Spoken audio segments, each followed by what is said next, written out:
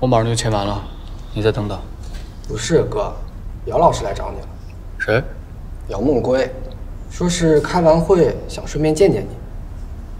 姚梦归？这么晚了，他来干什么？怎么了？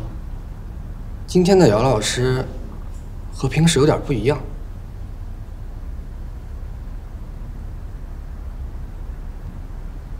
我去见见。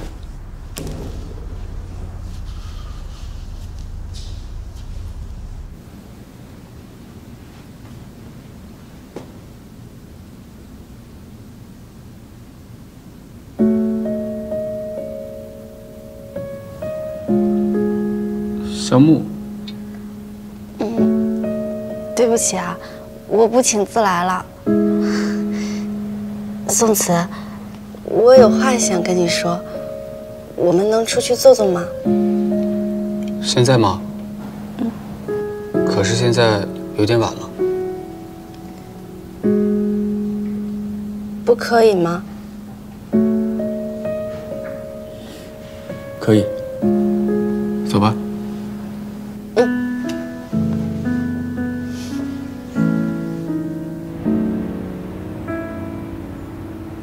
原来你都知道了。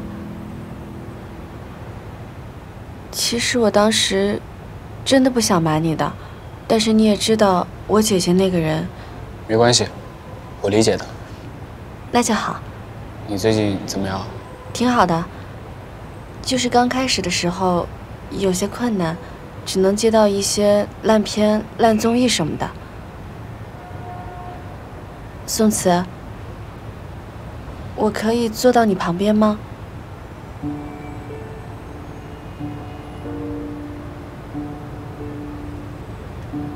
好。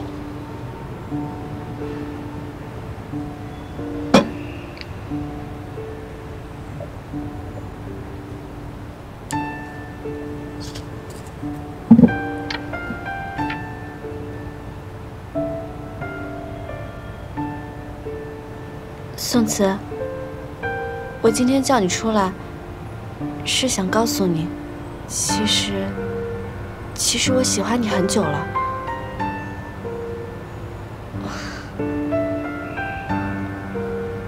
或许你早都不记得了，当时我第一次扮演我姐姐，我什么都不懂，还走错了教室。你冲我温柔一笑，给我指了路。从那时候起，我就已经喜欢你了。但那时候的我不敢表露这份喜欢，因为你只知道姚梦归，不知道萧木。我也不想要欺骗你，但是现在不一样了。现在我终于可以光明正大的做我自己了。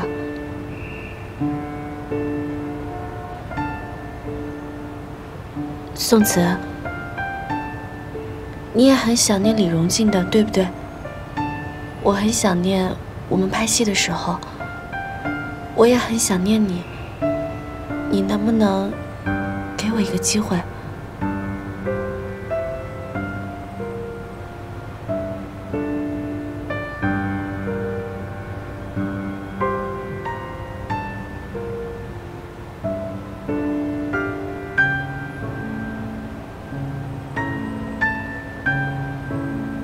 你喜欢我吗？是我，萧木。今天的姚老师和平时有点不一样。陪我出去走走。有一件事儿，我一直都特别想做，跟我来，我去告诉你的。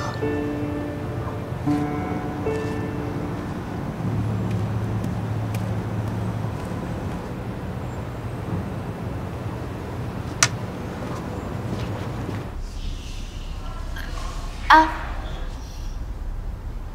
我们去看电影啊？小白已经帮忙把票取好了，这种事儿他从来不会多问。那我们算不算约会啊？我先进去，咱们别一块儿走。电影已经开场了，没人会注意到的。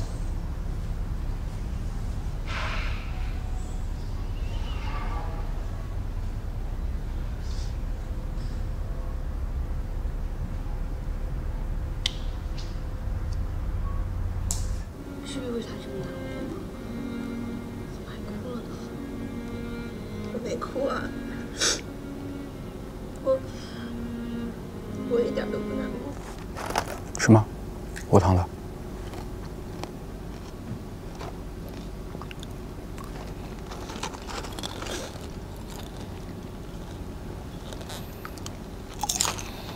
怎么还来看初雪之下？自己演的看不够啊？回忆一下我们的甜蜜时光嘛。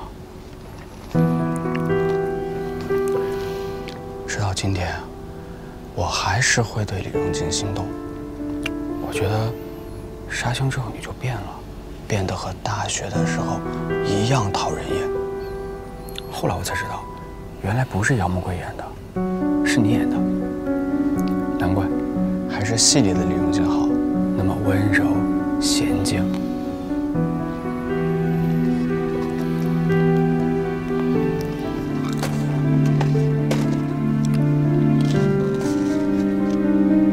看我干什么？看李荣静啊！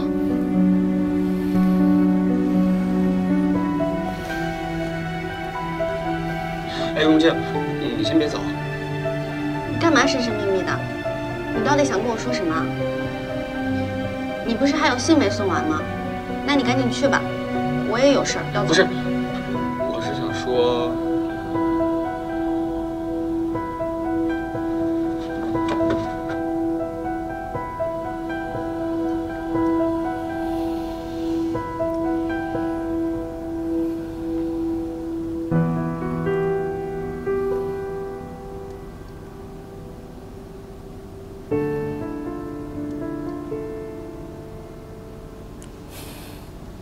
走吧，一会儿散场，人就多了。去哪？去了你就知道。你折腾我玩呢？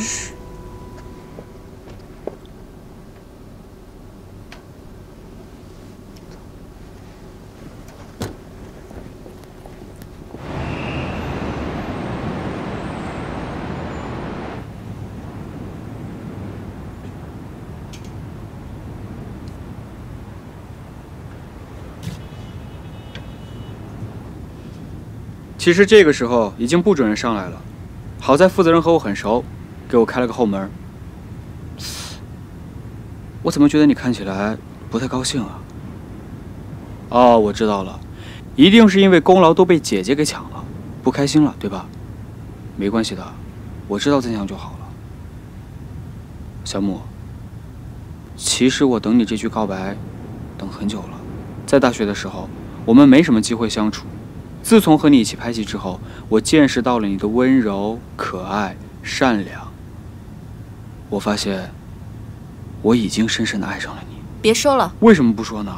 这些话我想说很久了，只是一直没有勇气，直到今天你来找我。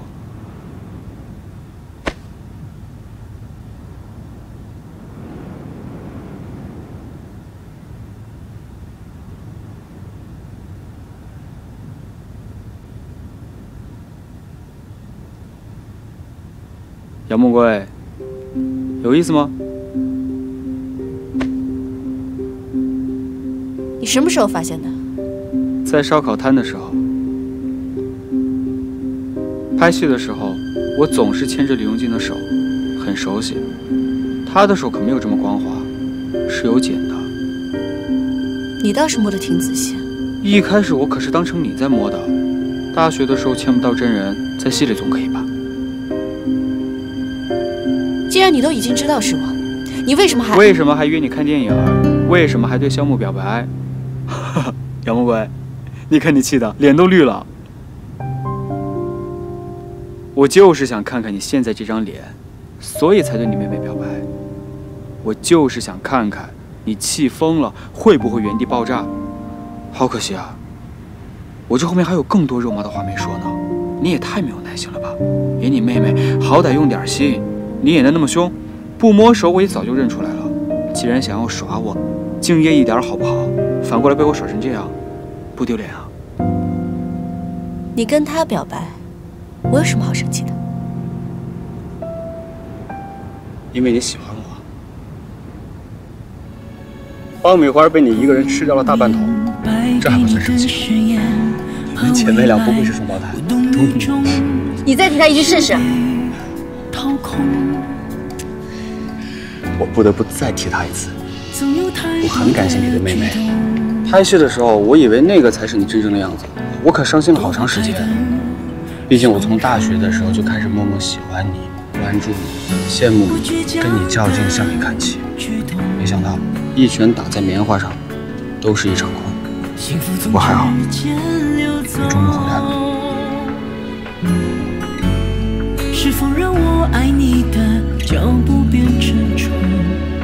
为何你不懂，解不开内心深处？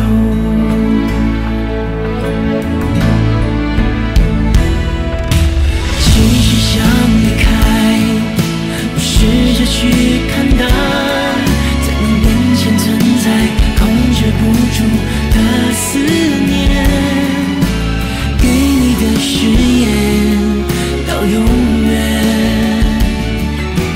明白的爱，现在依然还存在，就这样等待着你的出现，彼此的依赖，之前流走的誓言，我们彼此等待，别拒绝我给你的未来。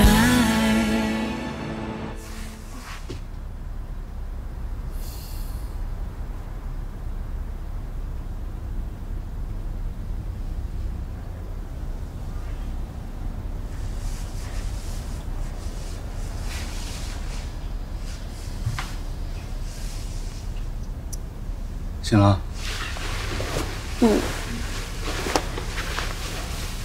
你要出去吗？一会儿有个行程，不能推掉。已经答应别人了。但是可以多陪你一会儿。我们玩个游戏吧。好。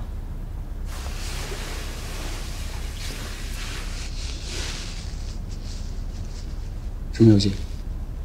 我们互相问对方3个问题，必须如实回答。谁撒谎，谁不得好死。湖川地心。这也太狠了吧！怎么，已经做好撒谎的准备了？那倒没有。第一个问题，你从出道到现在谈了几段恋爱？你是第一个。出道这么长时间，怎么可能没有谈过恋爱？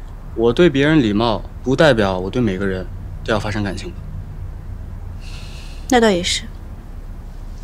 我的问题是，毕业大戏那天，我救的人是小木吗？是。那你在哪儿？我不想回答。好吧。第二个问题，你喜欢我什么？我喜欢你身上独一无二的东西。比如？你现在咄咄逼人的样子。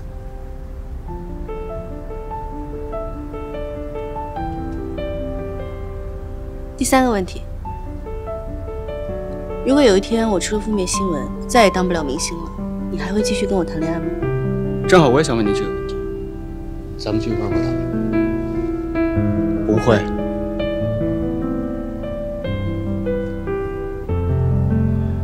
如果爱情和事业出现了冲突，那肯定是牺牲爱情力求自保，何必抱在一起死呢？来日方长，这是你想要的答案吗？不愧是你。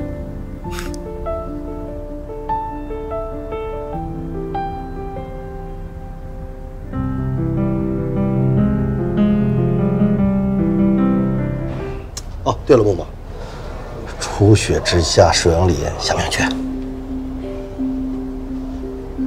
哎呀，我知道你跟你姐有矛盾，不想出现在现场，这绝对是你出镜的一个好机会啊！到时候肯定有很多的名导演和大的制片人会出现，这绝对是你露脸的好机会呀！这没准啊，他就看上你了呢。明哥，我愿意去。哎呀，我就说呀，我没有看错你，你这个人啊，不仅仅大度，而且啊，特别识大局。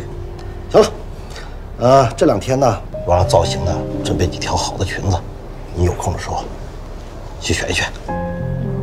那行，咱们进去吧。哎，王总。来，马上这次罚一杯啊！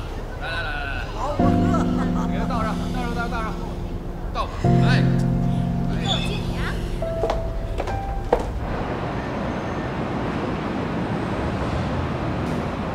你选这裙子颜色很衬你，把你衬得更白了。真的吗？你这个也好看，我喜欢。你妹妹来了，你邀请的啊？待会儿你多拍几张照片。好，你也是。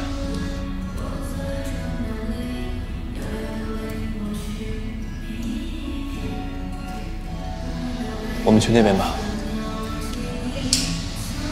哎呀，你别紧张，放轻松，深呼吸。这哪年的衣服呀？怎么还有人在穿？好像是14年还是15年的春夏款。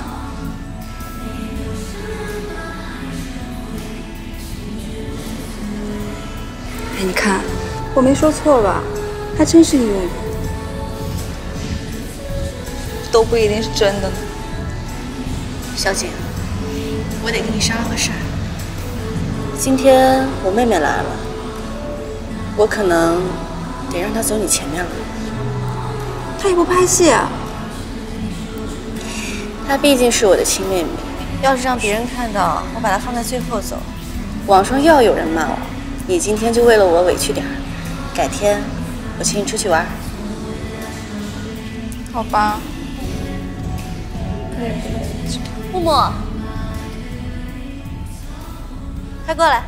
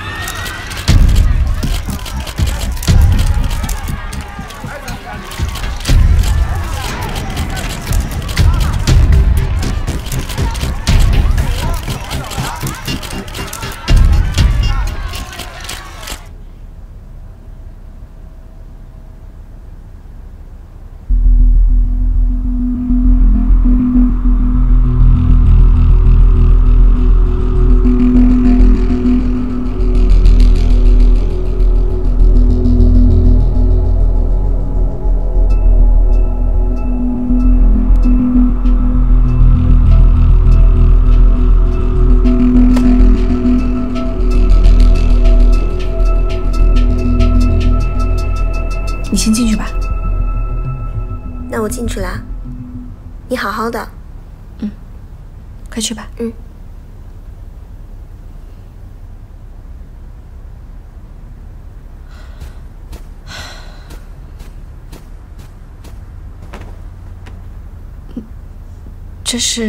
这是有人送给你的围巾。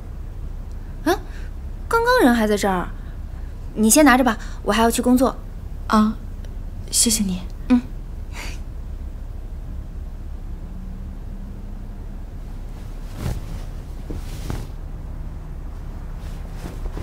现在，让我们请出初雪之下的男女主角晴天的饰演者宋慈，欢迎；以及李荣静的饰演者姚梦归，欢迎。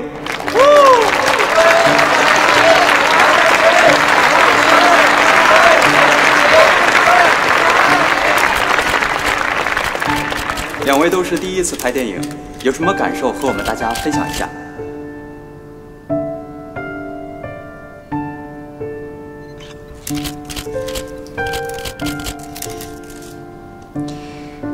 我从小就特别痴迷电视，特别希望自己有一天也能钻进电视机里演戏。那个时候年纪小，不懂电视剧里都是假的，还以为电视里演的死人是真的死了。不过即便是这样，我也还是想要演戏，哪怕是演死人，我也乐意。现在能够出现在大荧幕上，我也算是梦想成真了。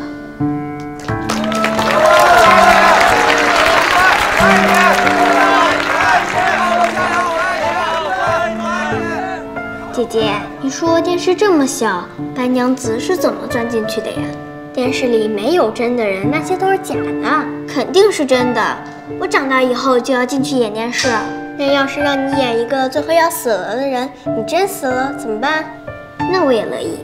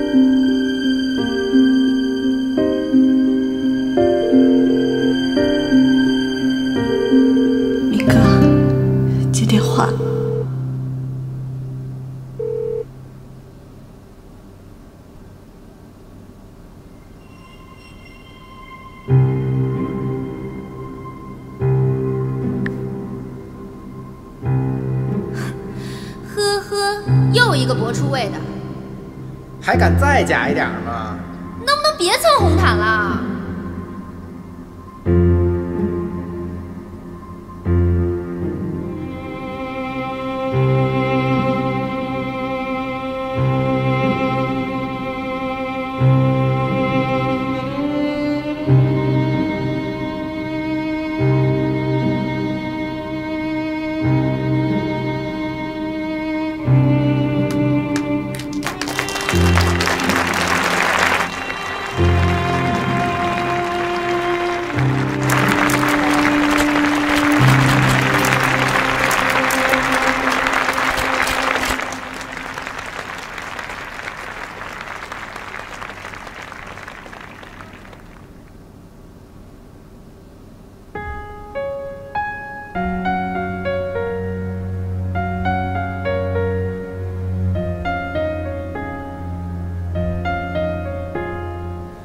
李荣静、晴天、杀青，让我们各自努力，在更大的舞台上再见面吧。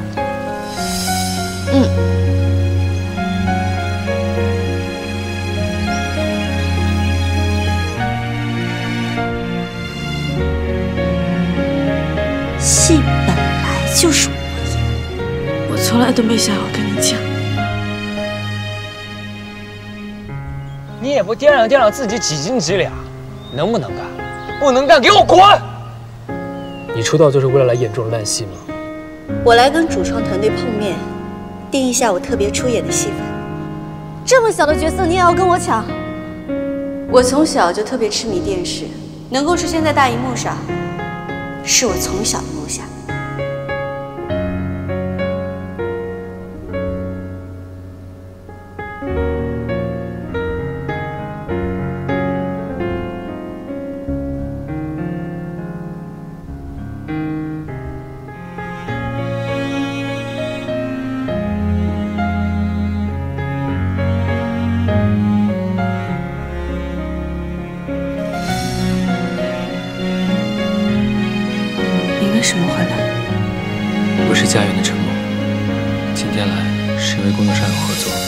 那你为什么不去工作呢？我担心你，所以就跟过来了。所以刚才我丢脸的样子，你全都看到了。那没什么好丢人的。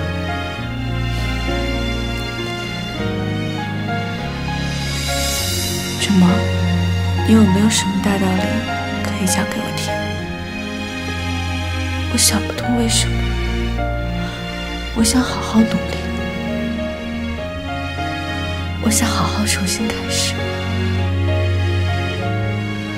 我努力跑通告，努力拍戏，可是为什么这个世界一点机会都不肯给我？为什么我姐姐一点机会都不肯给我？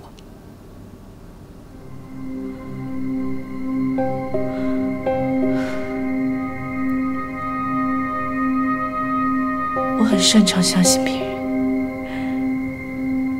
也很擅长对别人好。可是为什么我一点回报都得不到呢？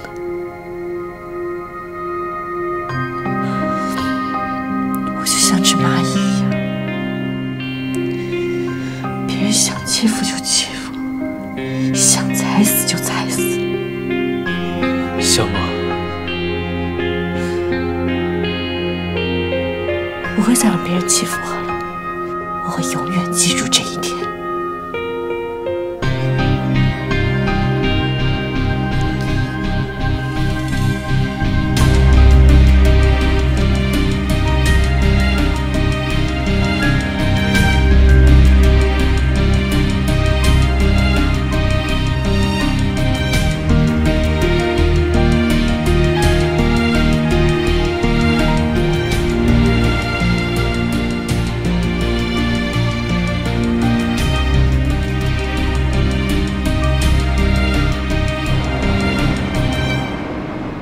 来，各部门准备了，准备开拍了，快点，快点！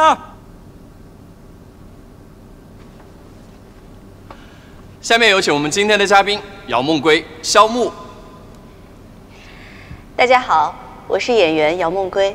大家好，我是肖木。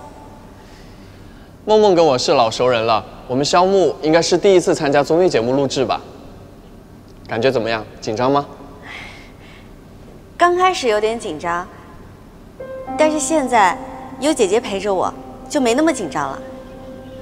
看来姐姐还是很可靠啊。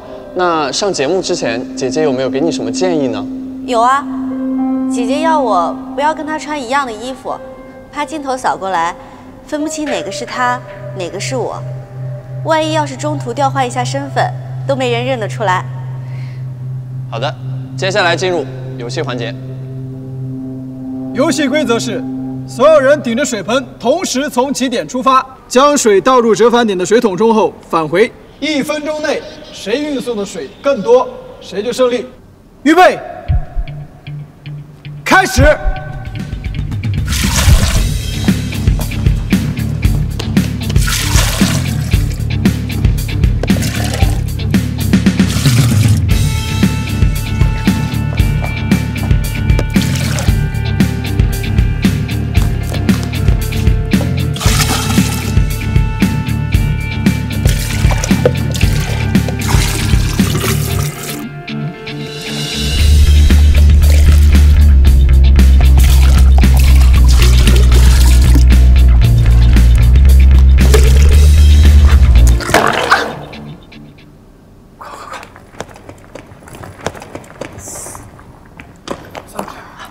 没伤着吧？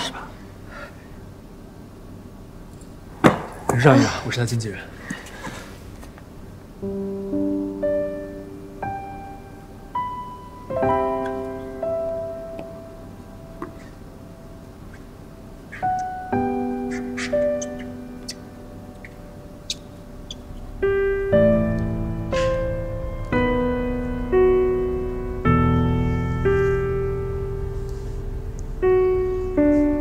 你的药在哪儿？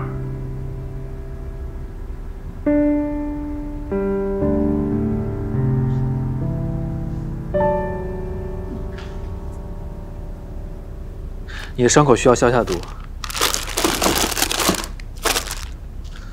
没办法，只能用水冲一下了，外面地太脏了。这伤口看起来还是太轻了吧？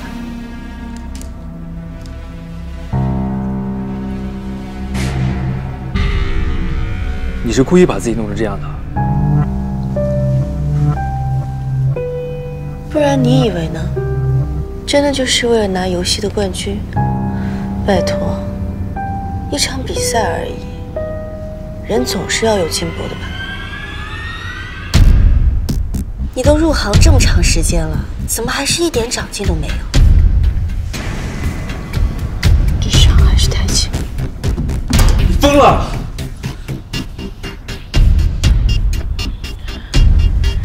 还不够。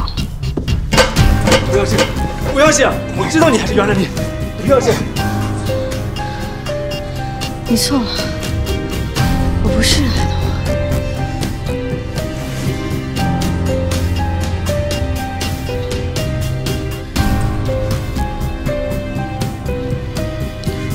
把桌角的血擦一下，拍完照，我还要出去拍摄了。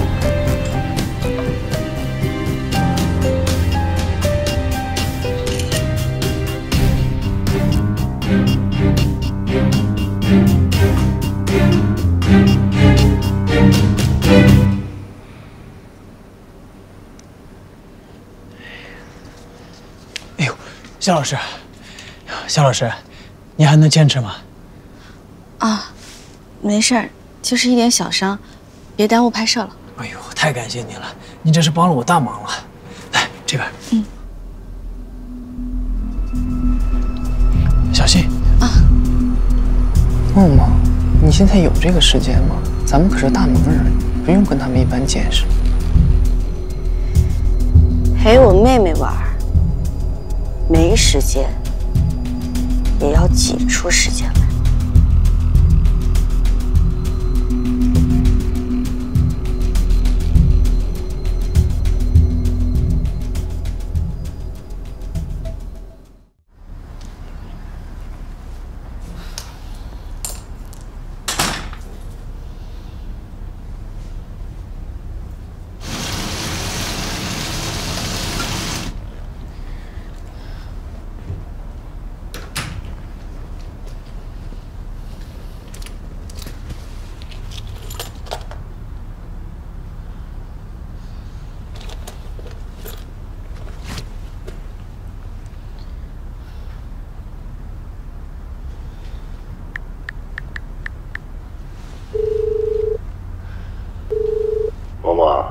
喂，明哥，啊，我今天发了受伤的微博，感觉粉丝又涨了不少呢。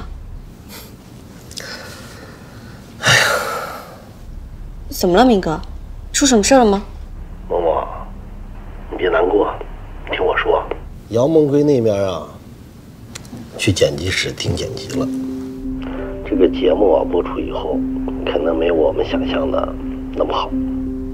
盯剪辑是什么意思？姚梦归真的有那么大能耐吗？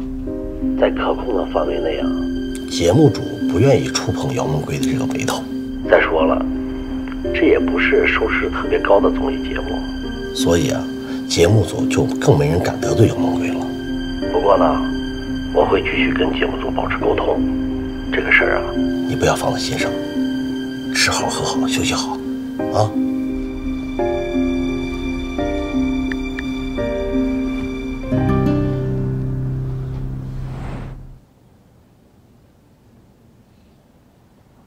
看起来心情很不好。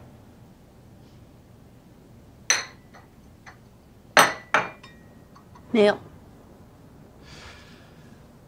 我来猜猜，你这么烦躁，是因为萧木能够出演张君卓的电影，但是你不想，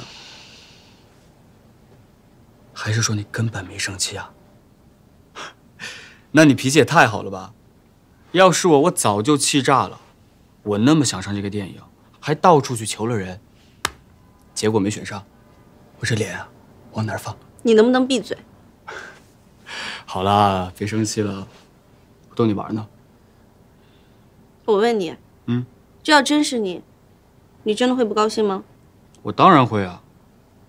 萧木因为他之前养父的事情收获了一大波话题，现在又被将军卓给选中，是我也会看他不爽。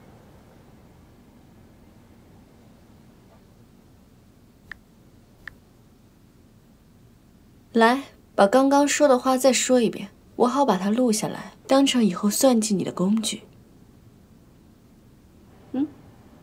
真要录啊？真的。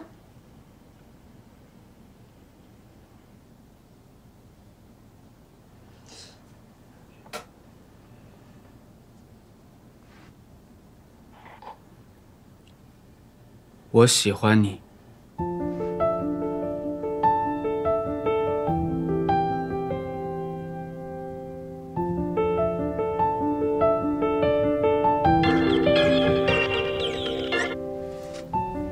哎，江叔。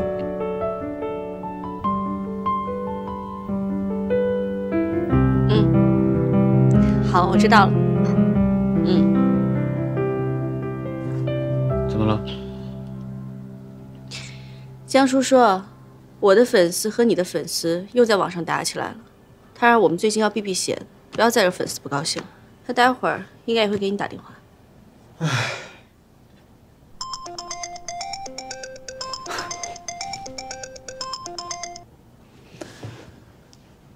喂，江叔。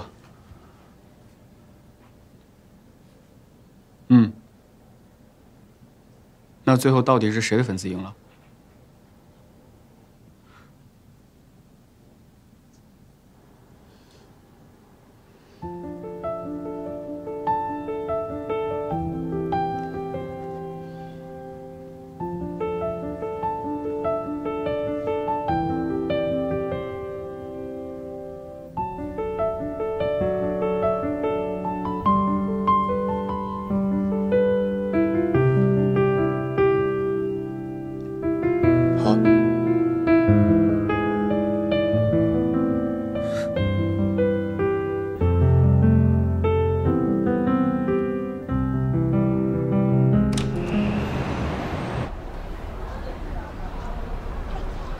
思姐，祝你演出成功！谢谢。祝你演出顺利。谢谢。思思，祝你今天一切顺利啊！你妹妹呢？我还以为她要跟你一起来呢。我妹妹今天正好有事儿，太遗憾了，她还特意让我跟你问好呢。别给脸不要脸。项目来了，思思，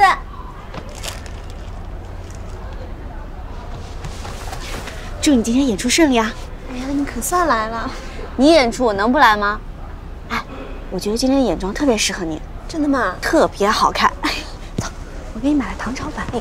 别死底吧，我馋了好久了。他不是说他不来？不确定，就别把话说的那么绝嘛。你嘲笑我？我们好几天都没联系了，也不见你搭理我，怎么，光顾着和你妹妹生气啊？谁是我妹？至少在其他人眼里，她永远都是你妹妹。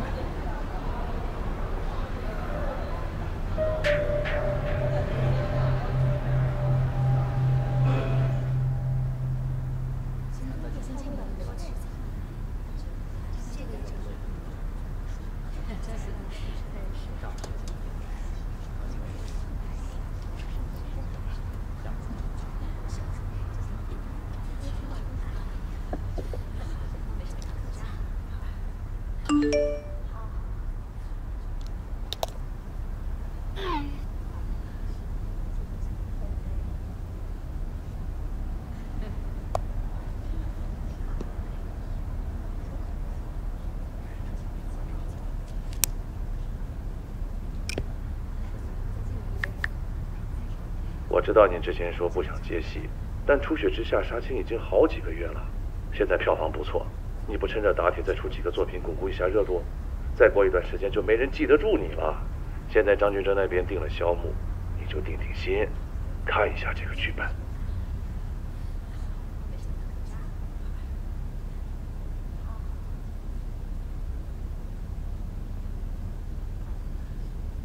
哦，对了，这是个都市剧啊。主要都是男人戏。你虽然是女主，但是戏份不算太多，不妨碍你在中间呢跑别的行程，好不好？知道了。谁呀？跟你有关系吗？我就问问。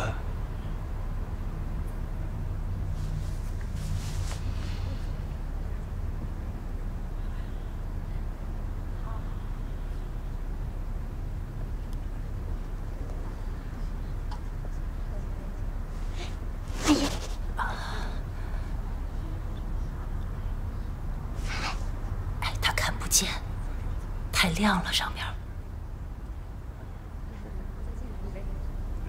阿姨，其实思思一直都在等您。她跟我说您不在，她心里慌得很。她特别希望您能来，真的。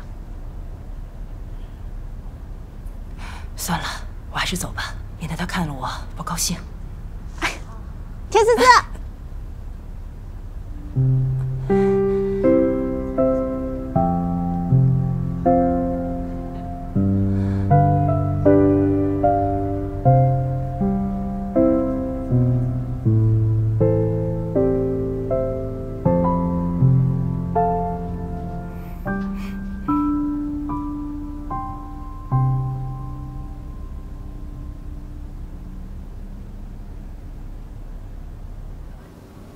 我走了，以后不要再联系我了。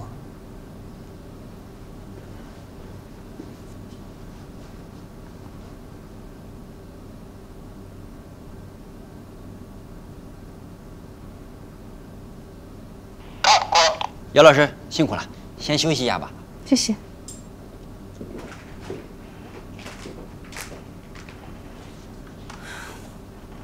怎么准备了这么多暖宝宝？这不是我准备的，这是是我准备的。你怎么来？我今天来主要是为了看看我的好朋友康凯。啊，对，宋慈新代言的饮料，带了好多过来，你也尝尝。谢了。谢品牌方吧。还是要谢谢你接了这么好的代言。哎，对了。你们两个不是一起合作拍过《初雪之下》吗？怎么还这么客气？这不是雪下完了吗？自然就不熟了。可能是路演结束后太久不见，像土豆回声了吧？行吧，那你俩先聊，我去把饮料分一下。好啊。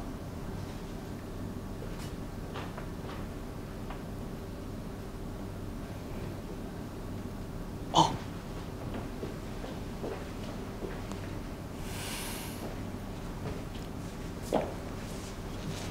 再生气？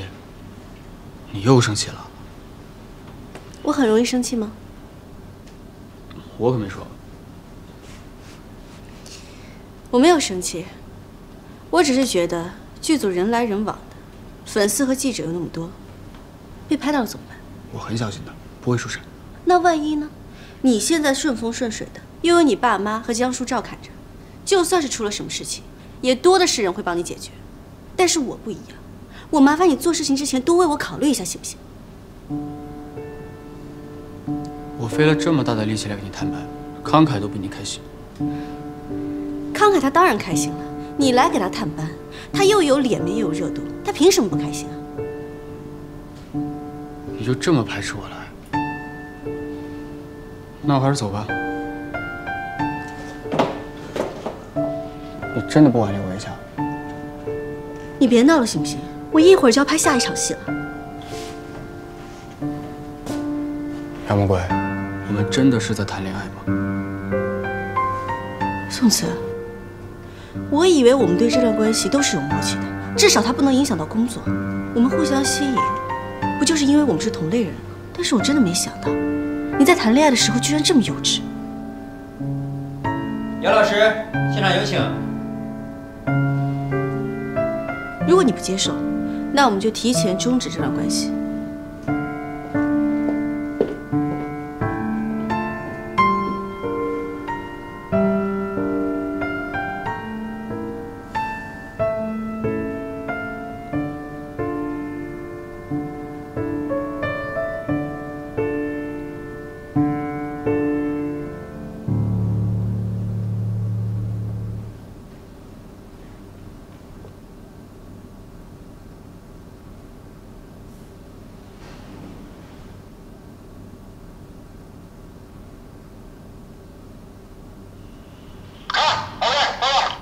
姚老师辛苦了，今天就到这儿。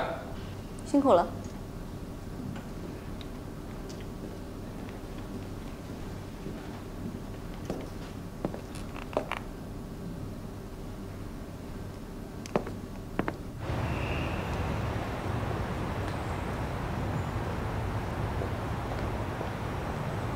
梦梦，我今天没什么心情，有什么事儿明天再说吧。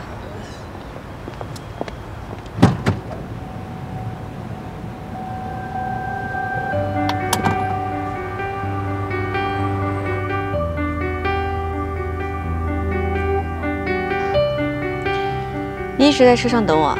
时间都挤出来了，回家了只能躺着，太浪费了。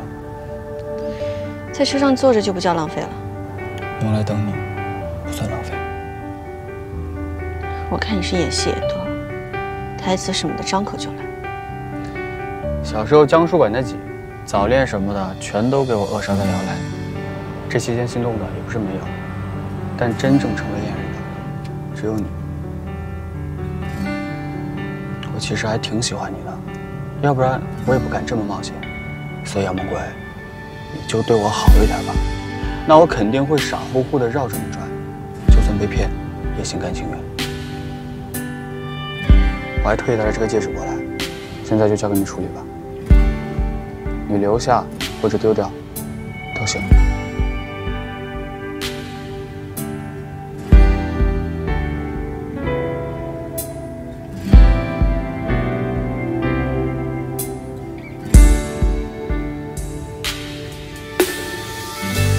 你戴了。那个，戒指还给我。这给我了，就是我的。你自己说了，我扔掉都可以的。不准丢。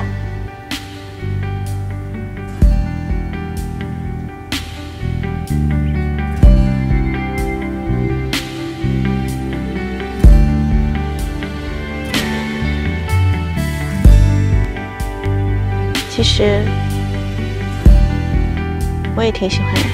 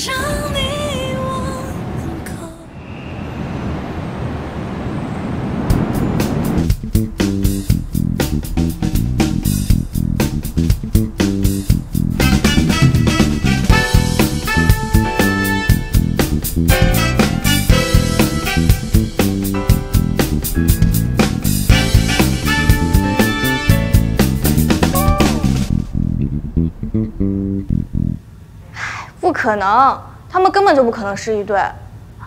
网上那些都是谣言。我跟你说，我刚刚可是亲眼看着他俩见面，眼神里对对方那个嫌弃啊，我的天哪！我现在想想，我背后还发凉。都是那些 CP 粉在网上乱舞呗，他俩完全就是零交集，好吗？怎么还磕得动啊？整天喊什么慈萌是真的，慈萌明明就是假的，他们不知道吗？就是，还天天在微博上瞎说。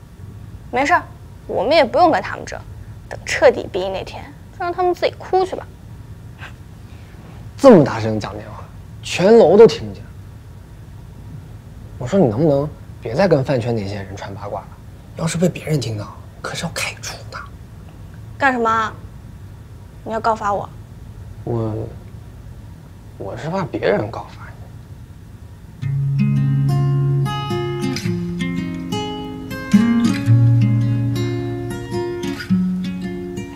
喏，给你吃。谢了。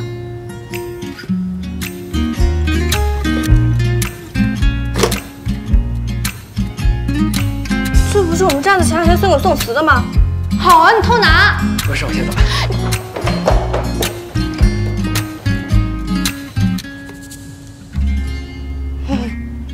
天哪，哥哥好帅。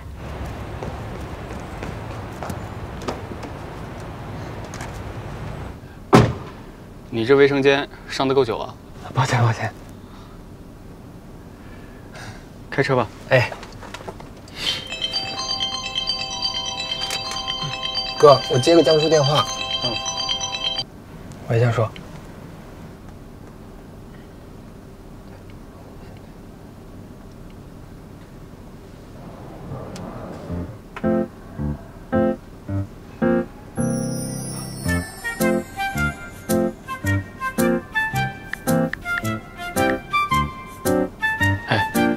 我给你看个视频。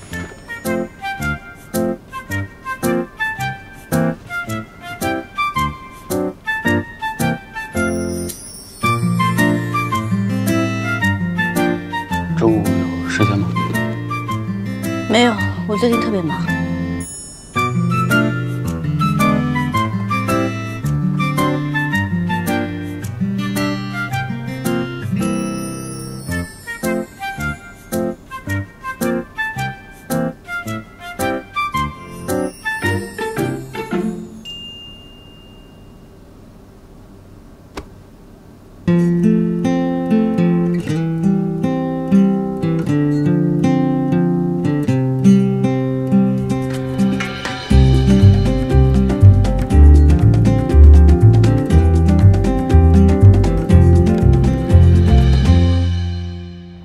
所知呢，您最近是参加了很多综艺节目的录制，尤其是在演员的意义当中的出色表现，可以说获得了观众的这个大部分的关注啊。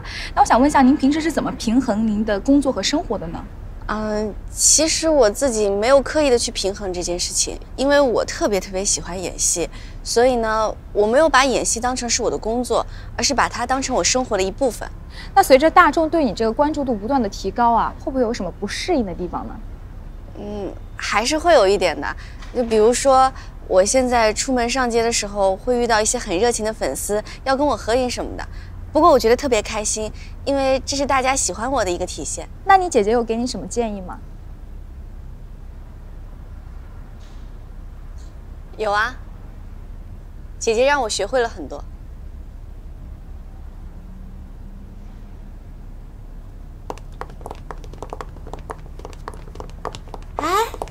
思思，你怎么来了？我正好在楼下有点事儿，然后听说你在这边录节目，我就想过来看看你。怎么，你那个跟屁虫今天不在？他说他有点事儿要出去一下，不过说了晚上会请我吃饭。你干嘛？你们吃什么啊？说是吃西餐。哎呀，你到底干嘛？你傻呀！他明显就是想跟你表白的。骗人吧？没有，你想想，如果是工作上的事儿，他能不打招呼就这样偷偷离开吗？再说西餐厅啊，那简直是表白圣地呀！真的吗？你俩这都多久了？就算是2棵铁树，也都应该对着开花了吧？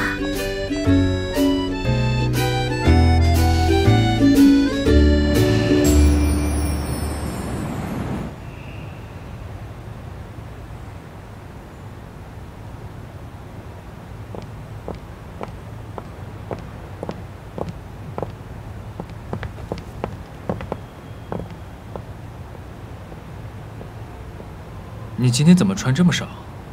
早知道我就不订露台了，要不咱们换个位置吧？啊，不用不用，我觉得这里就挺好的，这里风景好，也更合适。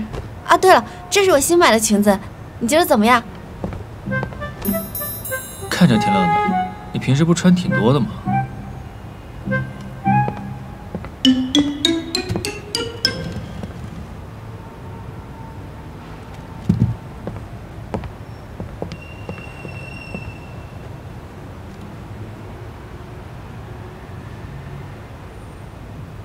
你今天怎么想着约我出来吃饭？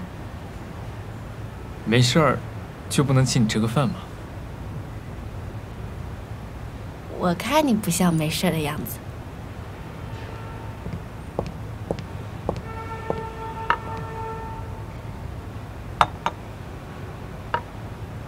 你尝这个汤，应该很合你的口味。嗯。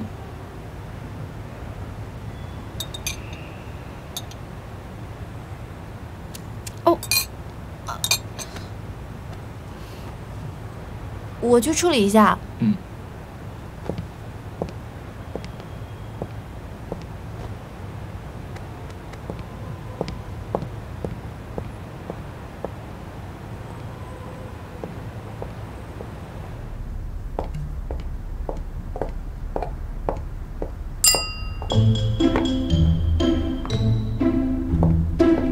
你好。哦，你好。想问一下，这些是给哪桌的客人准备的？啊，这是准备给露台上的客人的。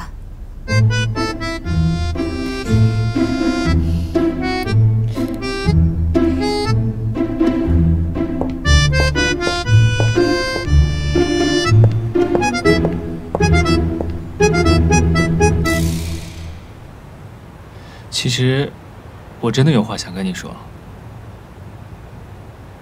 你说吧。你怎么脸红了？你果然还是冻着了。啊？要不我们进室内去吃吧？不用不用，你不是有话要说吗？赶紧说。啊，我的意思是，你不是有话要跟我说，那你快说吧。哦，是这样的。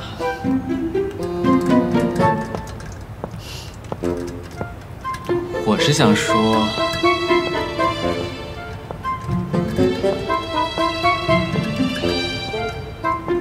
张导那边戏已经告一段落了，你又因为参加《演员的意义》人气暴涨，要不要再多几个综艺项目？就这些吗？嗯，我知道你不喜欢综艺，你只想演戏，但我觉得除了演戏之外，多尝试尝试没什么不好的。小莫啊，我是说啊，你知名度提高对接作品是有好处的。亲爱的，嫁给我吧。嗯，我愿意。天哪！来，我给你带上。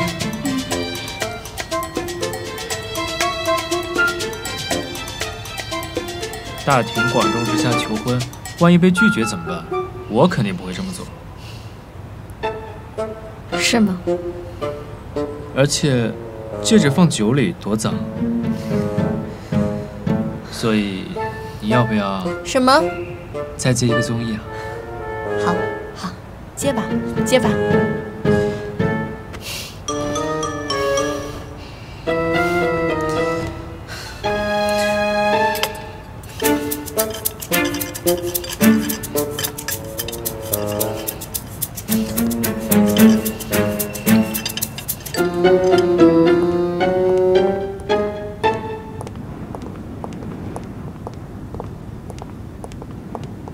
要不要去吹吹风？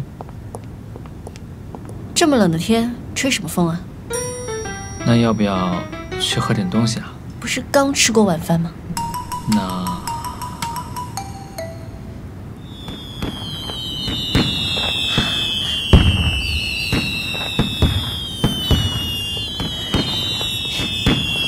沉默，这是求婚就求婚，还放烟花，一点公德心都没有。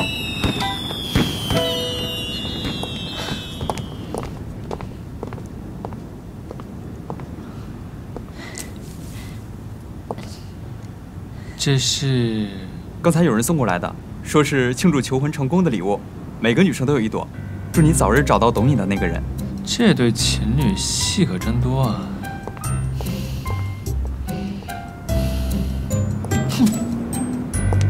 哎，又生气了，搞不懂。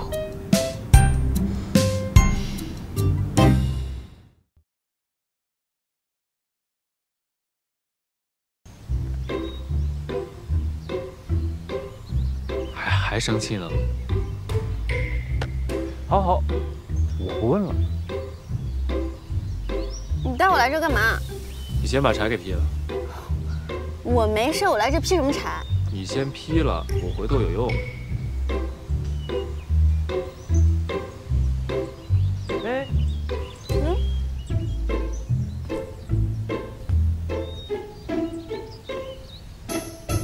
保持安全距离。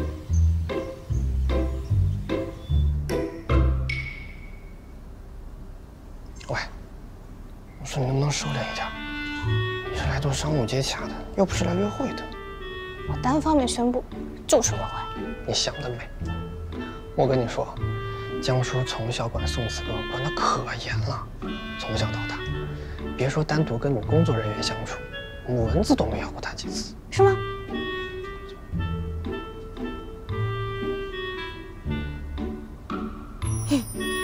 那我就放心了。你们粉丝的心态真的很奇怪。不是我们奇怪，是宋慈哥哥现在正在事业的上升期，怎么能谈恋爱呢？那他要是跟你表白呢，你谈不谈？我怎么配得上我们家哥哥？他值得更好、更好、更好的人。但是，如果他真的要跟我表白的话，那我……宋慈老师，可以开始了吗？可以了。丽丽，宋慈老师这次代言我们的永生花，不知道有没有想过把我们的永生花送给谁呢？我没记错的话，这个永生花一生只能送给一个人，对吧？对呀，所以想问一下宋慈，心里有这样的对象吗？你们这是在给我挖坑啊！我怎么可能会回答？那我换一种说法，如果有这样一个人的话，他大概是什么样的呢？那我可以理解成你是在问我理想型吗？这个我倒是真的有想过，他应该是一个长头发，平时看起来有些冷淡，吃醋了也不会说出来，明明内心很期待，却要装作一副很麻烦的样子，口不对心，但其实内心啊可爱极了。这样的女孩子我觉得很有意思，然后也很可爱。我操！他以前不是都说什么温柔善良那种套话，这次怎么说的这么详细啊？该不会真的有喜欢的人了吧？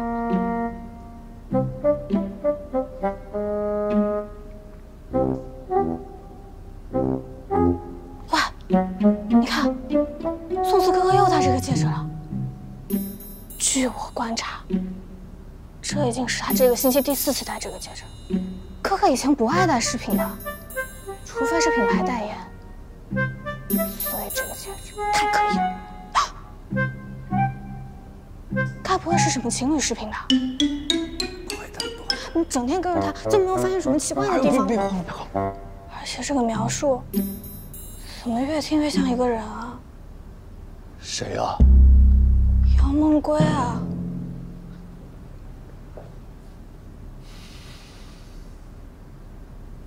你们两个怎么回事啊？这什么地方？人来人往的，你们都是公司里边的人，一不小心就变成了内部人员爆料。长点心好不好？注意点。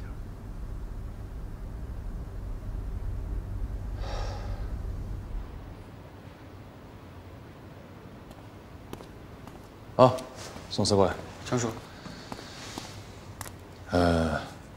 我觉得吧，刚才你的回答针对性有点太强了。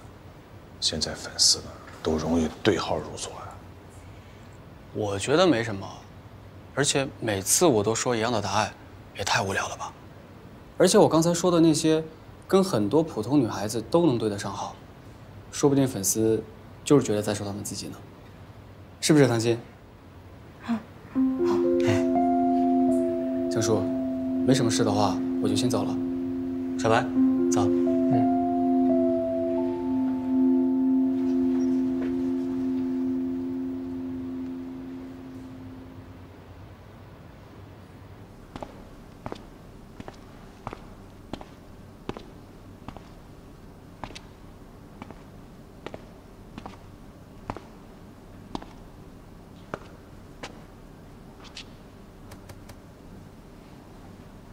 哎呦，难了！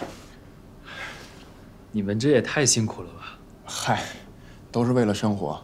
我同事刚从剪辑室出来，我等会儿就得顶上去。我这次来虽然有点冒昧，但是我还是想问一下，你们上次约项目那一期主题定了吗？这个呀，那期主题还没定呢，定了会按程序通知所有嘉宾的。那太好了，我这边有一个想法，你们不妨参考一下。来。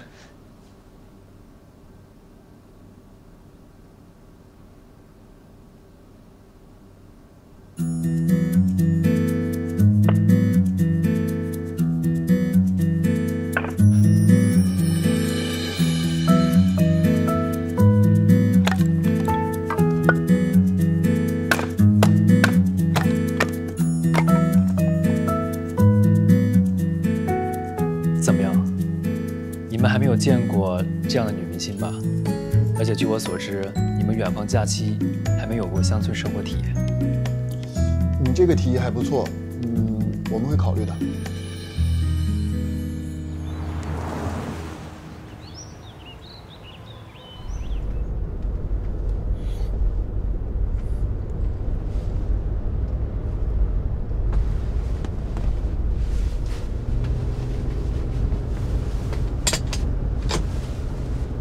小白，你看见我戒指了没？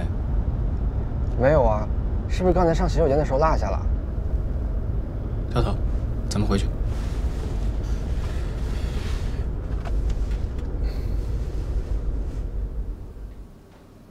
哥，你别着急，是不是刚才拿东西的时候落在休息室了？要不我们回休息室看看？别说话了，赶紧找。宋四哥好。啊，你仔细找找。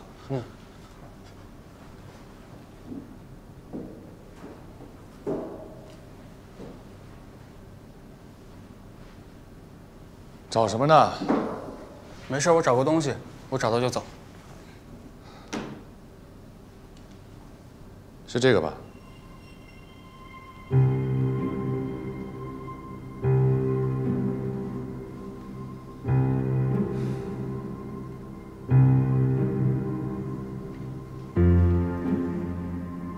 很紧张哦，特意跑回来，不是造型这么简单吧？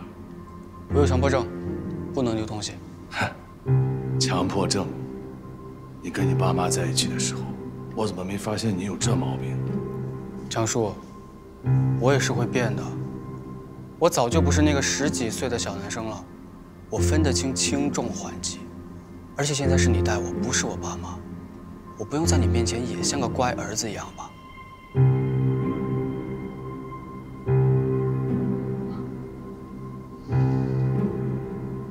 我知道，你心里有数，但是这件事我不会让步的。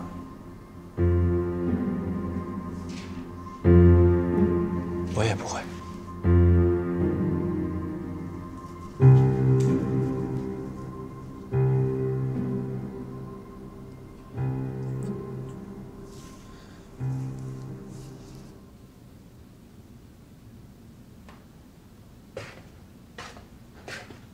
回来了？怎么了？哭丧个脸？没事。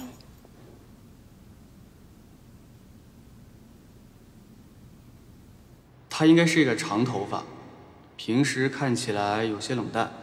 小白，你看见我戒指了没？没有啊，是不是刚才上洗手间的时候落下了？跳跳，咱们回去。宋慈哥哥好像谈恋爱了。真的呀？跟谁呀？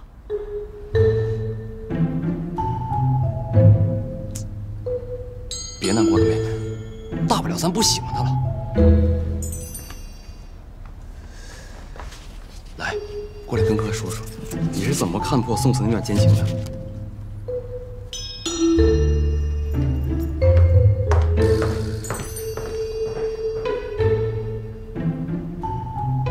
这个时候啊，你就别问了。明星也是人，怎么可能不谈恋爱呢？你和肖木啊？滚蛋！你又怎么了？你俩吵架了？没吵架，就是他单方面生气。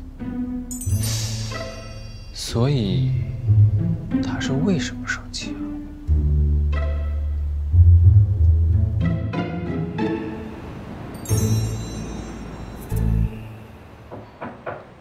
请进。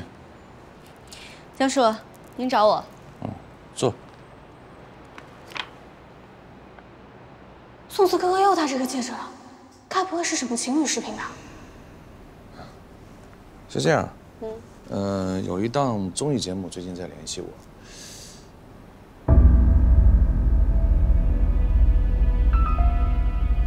您刚刚说那个综艺叫什么呀？哦，名字叫做《远方的假期》。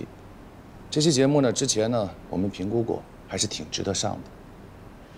他们想呢，请你和肖木一同参加同一期节目。我和肖木一起。啊，对，他们想拍摄一期呢，完全身世不同的双生姐妹花体验乡村生活的这么一档节目。我不想跟他一起上综艺。我知道，你不喜欢他，但是之前你们姐妹情深的话题反馈是不错的。再说，肖木因为他养父的事情热度正高，你们两个一起参加，这不是坏事啊。不是坏事。老梦归，你自己前途不要了，非得就这么跟肖木对着干。我跟你说，这款节目可能会爆。错过了这个机会，就没有下一次了。你的个人感情生活呢，我没有权利过问或者阻止，但是在工作上，我是有这个权利的。行，我会去的。宋慈之前关于理想型的那个回答出来之后，群里都炸了，好多人都来问我怎么回事儿。糖糖，究竟是怎么回事儿？我每天都在宋慈哥哥身边工作，我都说没事儿了。你们还有什么可担心的？真没谈，没谈，一点迹象都没有。你让他们都冷静一点，把心思放在正经事儿上。宋慈哥哥这段时间是杂志冲销量了，还是稳居人气榜第1了？怎么那么闲呢？每天揪着这个事情不放。糖糖，你以前不是跟我说，发生这种事情一定要第一时间出来澄清吗？那宋慈哥哥现在不是跟杨梦归一个公司吗？哎，算了，说不清楚。总之别管。好吧。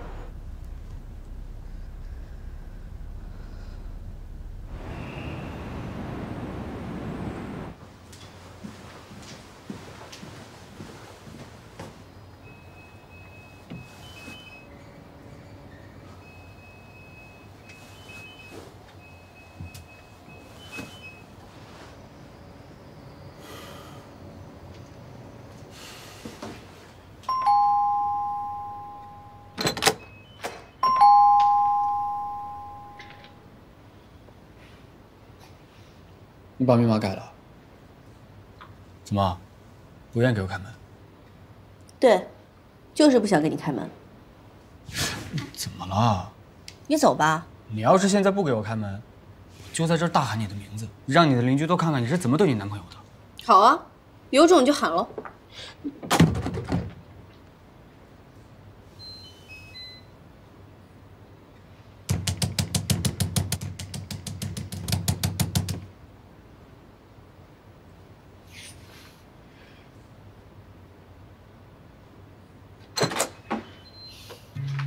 不想进来就算了。我进。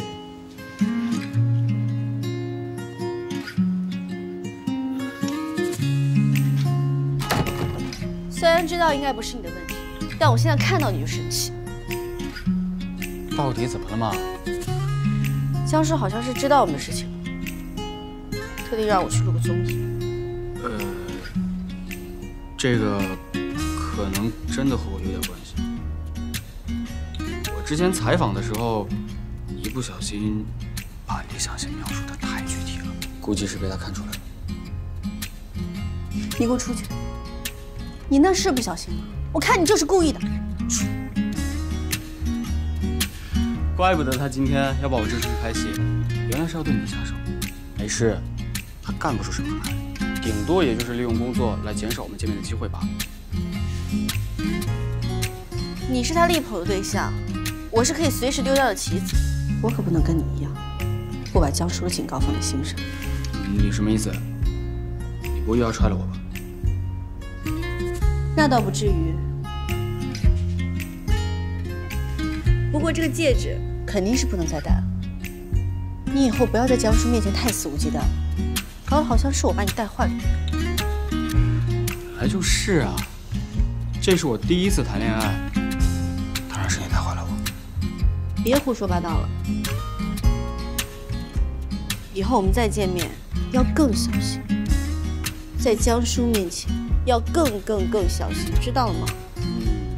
知道了。我真的觉得现在是越来越好了。我也这么觉得。